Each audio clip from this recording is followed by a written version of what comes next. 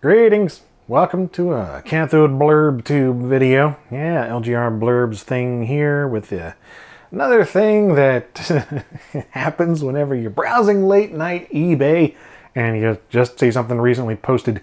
Buy it now or impulse buy because dang it, look how cool this looks. This is a Kawasho model 3706 5.5 inch CRT radio clock thing that goes underneath an 80s kitchen, you know, that counter thing, you know, one of those under-over cabinet deals with mounting hardware. I'm probably not going to be doing that. I don't really have a counter that would be appropriate for it, but perhaps someday. That'd be awesome, because I love these kind of things. Used to have one like this-ish. I think it was a GE thing as a kid, or my dad had it, you know, he was always having it out. But that was a little black and white 5-inch thing.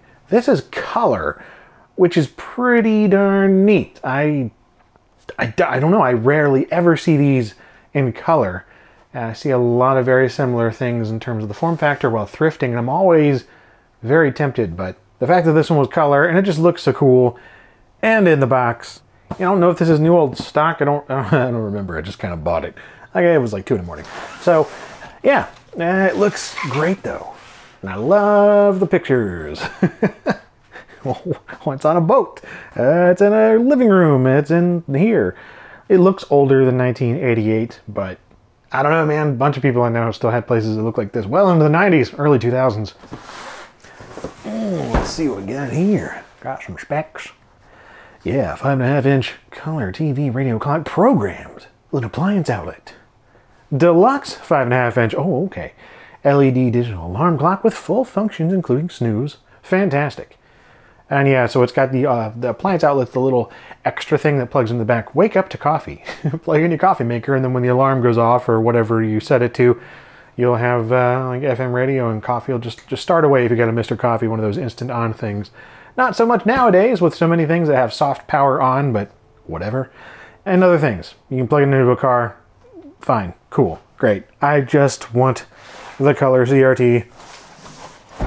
Let's open it up. Actually, before that, I want to show this that I found. This old Best Buy ad from 1988, which is how I am just assuming that's when it was produced. Or at least some version of it was produced in 1988. Maybe this is an older one. Either way, Best Buy had it for $169.99. Take it with you or mount it under a kitchen cabinet. Includes car cord, battery pack, and mounting brackets, AM/FM, radio clock, Kawasho 3706. Look at the prices of those other things. This crazy Mitsubishi was at a Diamond Vision 2. Washable anti-reflective screen. Is that a projection TV? 40 inches. Anyway, $169 though? For this in 88? Around $415, accounting for inflation. So, relatively affordable, but not, not as much of an impulse buy as it would be here in 2021. So it has indeed been opened. The seller showed some photos and whatnot, but I don't think it's been used, or if it has, it's very nicely put back. I mean, I don't know, look at all these. So the mounting hardware here, that's all still wrapped up. So it's at least never been mounted. Operating instructions. We'll get to that. Okay. Well, something's taped up in there. Let's just pour it all out.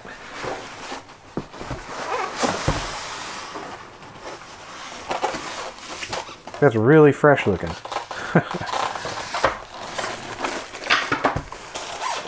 Yeah, it's just like all taped to everything.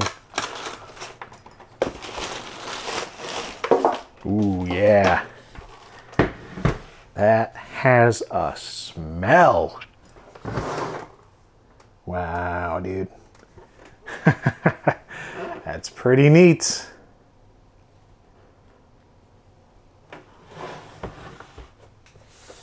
So yeah, it does look very lightly used. Yeah, I mean, it's got some dust in here. Yeah, so it's got some dust and a few like little light marks. So definitely not old stock, just very well kept, which is fine. Yeah, little bits here and there. TV tuning, radio tuning. Got the appliance outlet here for 600 watts max. All other appliances 960 watts. Oh, TV sets or lamps 600 watts max. Okay, so not over 900 watts. They'll be plugging toasters into this. And yeah, that works. That works. So at least the strings are in place. And it's good.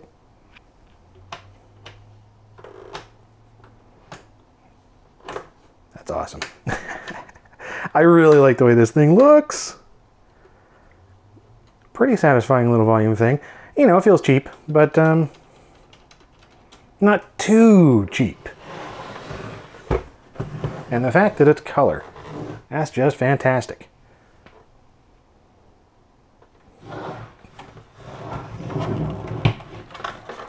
Now there it is. So there's the external thing. You can do either, I think RCA in, definitely RF in. Delightful antenna.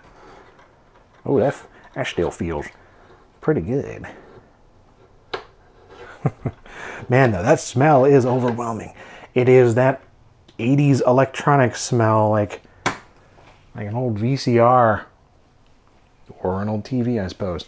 It's been locked up for so long that it's just giving off gases. It's just been farting in there for who knows how many years, and yeah, just smells like capacitors and things. So, oh, this is all the mounting hardware. Okay, so this is all just mounting hardware that maybe has never been used.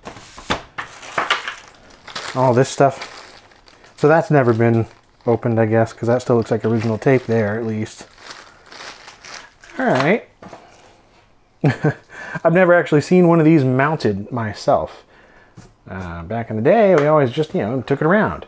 Camping, or to a random workplace, or like a church event, or just hanging around the house, doing things in the carport or the basement, or, just wherever you need a little TV set. But again, those were always black and white, so having never seen one of these little thingies in color is pretty cool. Got a little 9-volt battery here, which the box refers to as a timer saver battery backup for power failures. So it keeps your timer going even if your power goes off or it gets unplugged.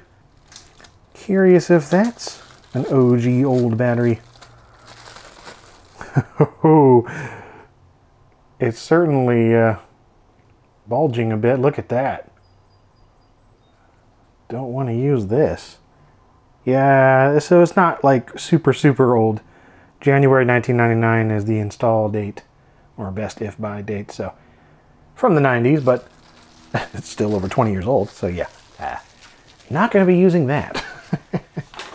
See if there's any surprises in here. Ooh, a diagram. I like diagrams. Look at that, example of antenna grounding. Ah, more illustrations. Yeah, it's nice. Straightforward. Not an absolute overload of text. It's just what you need to know, right? Yeah, man. There's the external antenna stuff. In the event that FM TV reception is not being satisfied, an external antenna can be plugged in to provide better reception. So I'm going to assume that's RF, but... Ooh, schematics, dude. Like, they didn't need to include this, but they did. How nice is that? Although, man, that is really small.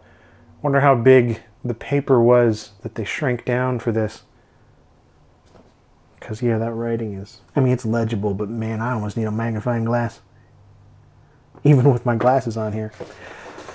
And nearsighted, even, so... Yeah, that's it. Okay, cool. Important notice, don't return the unit to retail. Indeed. Hong Kong! Let's power it on and see if we can, at least get some radio. I'm going to try to see if I have anything for that adapter in the back. I think I do. I just don't know if it's going to be compatible with this. And then I also have an analog TV solution that I've set up here at home. I don't have it set up right now, but that allows me to broadcast things like Chromecast or a laptop or whatever over the air, so it can be picked up by analog TVs like this, and that would allow us to do stuff without needing that adapter. But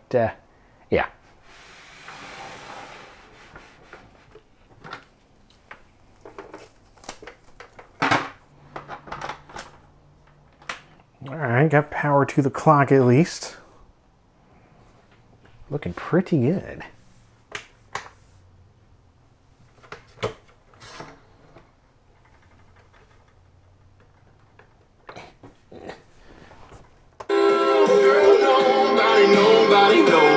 Well, it's tuned to country. Nobody. Man, nobody at all. Not unusual to pick up country around here.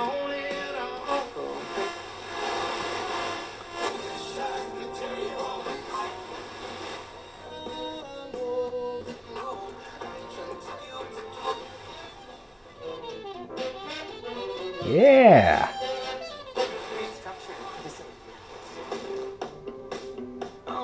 It's getting all sorts of good strong signals in here. I do have it right up against the biggest windows in my kitchen, so that makes sense. I usually get a good reception in here over FM, but either way, it's awesome. The antenna's not even fully extended, just partially. Well, that's cool. Well, let's get over to the TV side. Ooh. Yes. Come on. Yeah. You switch over the...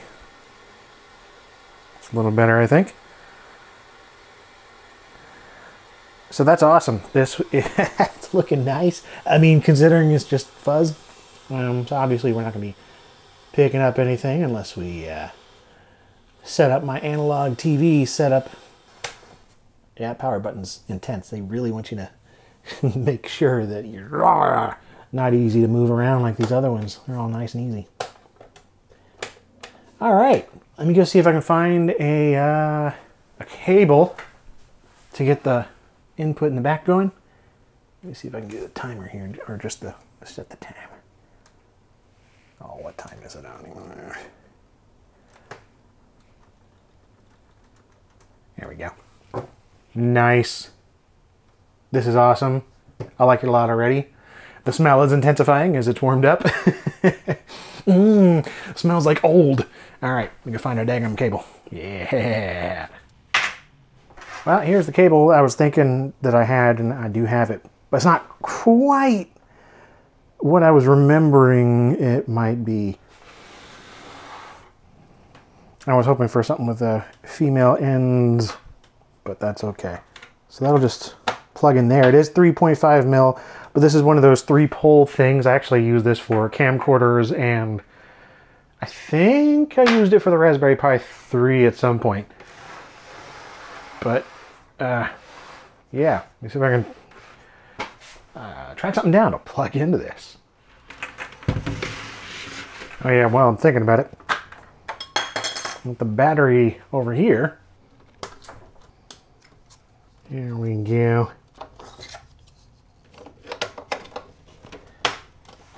Okay, so no, that cable did not work. The RCA one to 3.5 millimeter. It might just be the wrong cable or whatever in terms of the wiring. I was reading that some people had gotten that kind of a cable to work with this, but it's not working here. What did work, however, was just taking 3.5 mil into composite, so just making a straight through RF cable. And I've got a Sega Genesis plugged in and going over there. And now if we switch over to VHF, the low band here, and then tune it to whatever the Genesis is.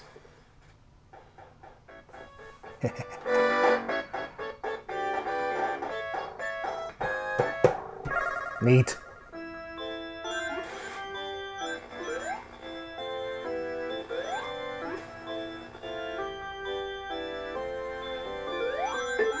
Now it's a pretty crappy set of converters and cables that I've got going on over there. So if I did get some better quality ones, you would get a better picture than this.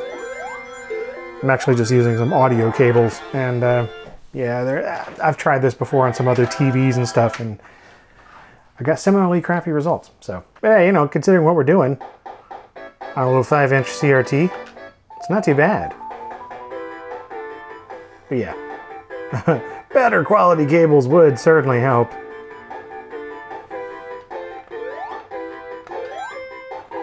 You know, I'm sitting a couple feet away from the screen here, and so it's, oh, that was close. Yeah, it's not too bad. Tolerable. I certainly would have played the crap out of this back in the day. Like, oh man, portable little Color CRT to play some Sonic.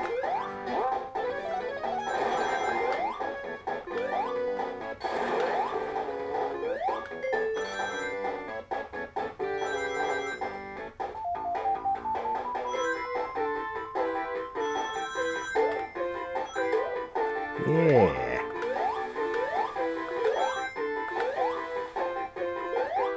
Well.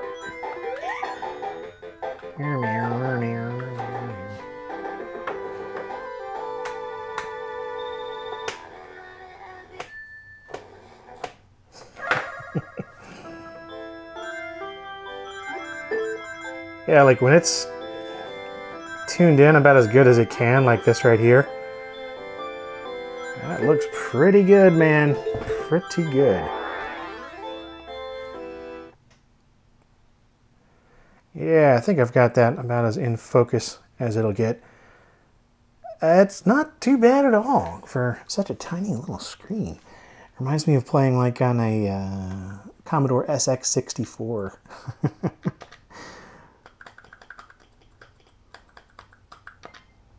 Yeah, I'm having to like move my head way in here just to see some of that tiny text. It's just pretty fuzzy being some of the small stuff, but yeah, like that right there looks awesome to me.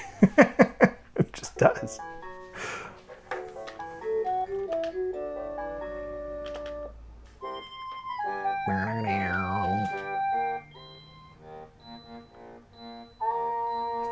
I quite like the way it sounds coming through that little speaker over there. I don't know how big of a speaker it is, but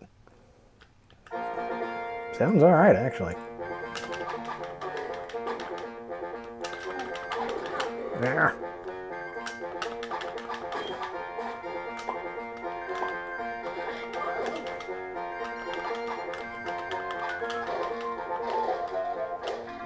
Dang it.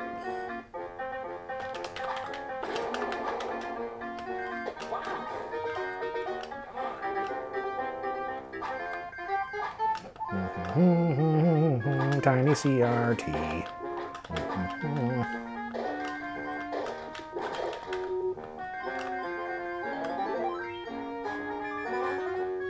No. No. Go down. There we go.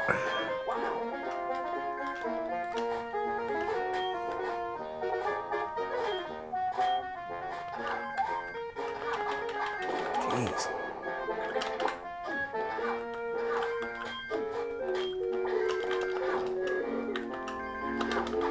It's really hard to see a lot of the red stuff on the screen. And projectiles, like it just sort of blends in with the noise in the background. There are some adjustments, of course, over on this side over here. So I got, I guess it's contrast, brightness. There's a little flickery, could use some de-exit.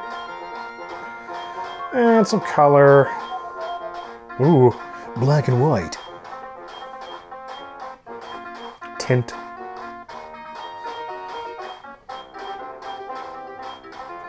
And what's this other one down here? Vertical hold? Yeah.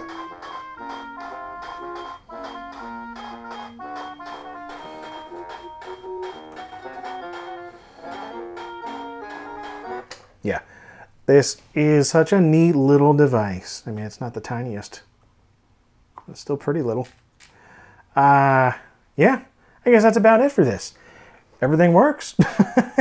And the smell, I wish I could get that across. It's almost like a fertilizer with a hint of lime or something. It's just that particular electronic smell. Yeah, it almost smells clean and like toxic at the same time. Sure is neat. I enjoy this thing.